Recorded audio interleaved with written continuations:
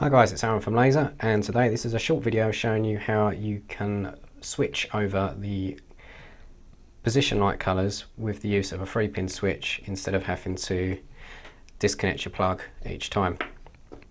So as we know, with the Generation 2 RRR, the standard version comes with two different coloured position lights. We have white, which is on the green wire, and amber, which is on the brown wire.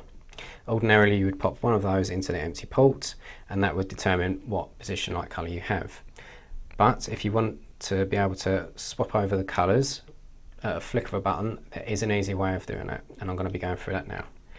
So I'm just going to take this aside and introduce this, which is a 3-pin switch.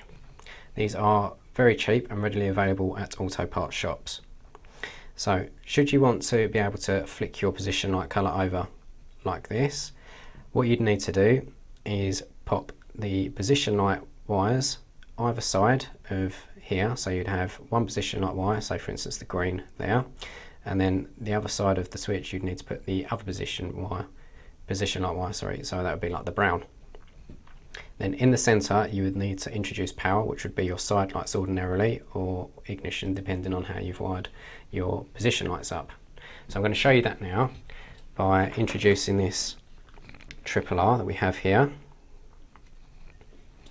We already have it wired up to a power source, and the position lights I've wired into a plug, and then they terminate onto a push-on terminal.